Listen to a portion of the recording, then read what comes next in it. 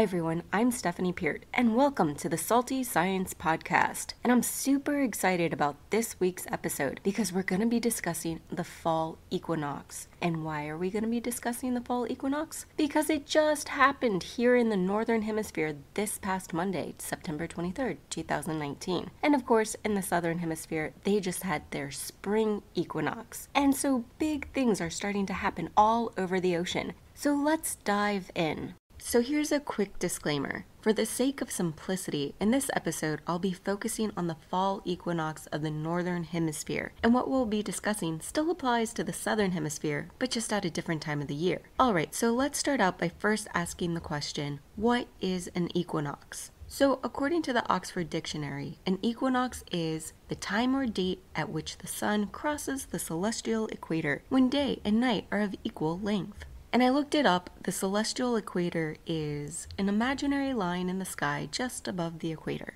And so the word equinox actually comes from two Latin words meaning equal and night. And so it would make sense that it would be called the equinox because day and night are supposed to be of equal lengths at this time. Although technically we still have more light than dark even at the equinox because the rays from the sun hits the earth, which is a sphere, at different angles, but more on this in future episodes. And of course, an equinox is different from a solstice. Like I mentioned before, an equinox is when the sun is directly over the equator, and a solstice is when the sun hits its northernmost or southernmost position. And solstices mark the beginning of summer and winter, while equinoxes mark spring and fall. And this is all due to the fact that the Earth is tilted at approximately a 23.5 degree angle as it orbits around the sun. And of course, the equinoxes have played major roles in a number of historical, religious, and cultural celebrations all across the globe. And I myself personally celebrate the fall equinox with my youngest sister each year by having a special dinner where we challenge ourselves to serve at least a 3-course meal that highlights pumpkin in a unique way, kind of like our own personal Food Network holiday special. But anyway, so now let's ask the most important question of all. How does the fall equinox impact the ocean? Well, I'll say it really quickly right now. The fall equinox and the transition and progression into fall or autumn has a variety of different impacts on the ocean and marine organisms. But in this episode, let's focus on what we've learned from episodes 1 through 7 and see if we can derive an answer to our question, how does or how would the fall equinox impact the ocean? Okay, so let's start out by looking at the sun. In episodes 3 and 4, we discussed the sun and solar radiation energy, and we said that the sun is a star composed of mostly hydrogen and helium gases, and the sun is so large that there's a lot of pressure at its core, and that pressure squeezes 4 hydrogen atoms together to form 1 helium atom in a process called nuclear fusion. And when this happens, a huge amount of energy is released in the form of electromagnetic radiation energy. And even though the sun is similar to a black body in that it releases a full spectrum of electromagnetic radiation wavelengths, the Earth receives mostly the wavelengths of UV, visible, and infrared. But at the fall equinox, the sun itself isn't changing. It's still just hanging out in the middle of our solar system, just doing its thing. What's really changing is our position relative to the sun as we orbit around it. And so instead of the Tropic of Cancer at roughly 23.5 degrees north receiving the most amount of solar radiation, such as during the summer solstice, it's now the equator that is receiving the most amount of direct solar radiation or insolation.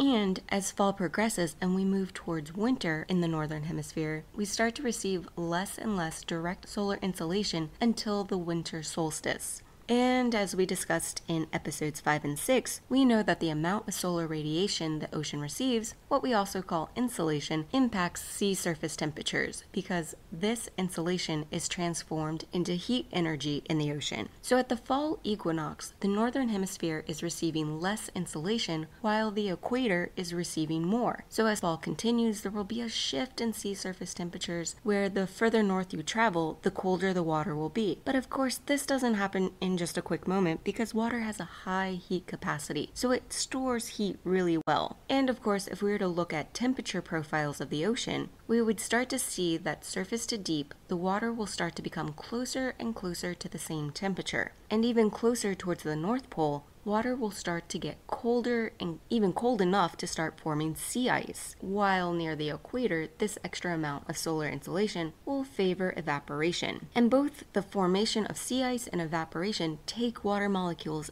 out of the ocean or out of the system, but leave behind the salt. So unless there is another source of freshwater, such as precipitation or rain, the salinity in both regions will start to increase. Or in other words, the water is going to start to get saltier or more hypersaline. And like we learned in episode 7, when you increase salinity and decrease temperature, the density increases. So in the northern hemisphere, the density of the surface waters is increasing. So that means it'll start to sink. And sinking water means vertical movement, which also then means mixing. And we can definitely observe this sinking in the northern Atlantic Ocean. But at the equator, if a lot of evaporation is happening and is not being replaced by precipitation or rain, then the water is also going to get denser due to the higher salinity. But because it's also receiving more solar insolation, the temperature will also be increasing, which could cancel out any increase in density due to increased salt content. Because if we refer back to our TS diagrams, we know that depending on the combination of salinity and temperature, we can have the same density with a variety of different combinations of salinity and temperature. Okay, so now let's put it all together. During the fall equinox, the sun is directly over the equator. And then as fall progresses, the angle will continue to change until the sun is directly over the Tropic of Capricorn at approximately 23.5 degrees south during our winter solstice. So not only are we in the northern hemisphere getting fewer hours of daylight, but the angle of the sun in our hemisphere is also changing. And if the angle of the sun is changing, that means that the angle of incoming solar radiation is also changing. And we know that solar radiation energy is one of the main drivers of ocean surface temperatures, so the equatorial regions will be receiving the most amount of solar radiation or insolation during the fall equinox. While, on the other hand, the further north you go, these regions will receive less and less. So as the ocean near the equator receives more solar radiation energy, it will also start to gain heat energy and start to warm up. While the more northern regions would receive less solar radiation and would actually start to lose heat energy, which would mean that it will start cooling down. But of course, we wouldn't see this right away due to the ocean's high heat capacity. And then, of course, as we continue to progress into fall or autumn, the water, especially the further north you go, will start to get colder and colder and could get cold enough to start forming sea ice. And ice is fresh water, so as ice forms, the salt would be left behind, making the seawater even saltier, or hypersaline. And because we know that salinity and temperature play a role in density, and cold, salty water is denser and heavier than warm, less salty water, the cold and now extra salty water near the North Pole would start to sink, creating vertical movements of water, which means we'll have mixing. But at the equator, more heat also means more evaporation, and evaporation also leaves behind salt, making the water saltier, which then would also sink, unless the temperature starts to increase warm enough that the density would remain the same. And then also, if it were to start to rain, then the rain, which is also fresh water, would just sit on top of the salt water like a freshwater layer and would set up a type of stratification because warm fresh water is definitely less dense than warm salty water. And then this stratification would actually prevent mixing in the equatorial regions of the ocean. But then, of course, the combination of stratification and vertical mixing and changes in salinity and temperature and the amount of solar radiation all impact ocean circulation and climate and weather, as well as where marine organisms can live and what food is available, which then would also mean it impacts fishing and tourism, which then also impacts local and global economies. And so, yeah, if we put it all together, the fall equinox and the transition into fall months plays a major role not only on our oceans, but also on different industries as well as economies. And like I said before, there are so many other ways that the fall equinox impacts our ocean, but we haven't quite discussed them yet, so I won't get into them now. But just as a teaser, start thinking about how having fewer daylight hours might also impact the ocean and marine organisms. Okay, so just as a quick review, in this episode we went over a few definitions of equinox, as well as we started to draw on our knowledge from episodes 1 through 7 to derive an answer to the question, how does the fall equinox impact the ocean?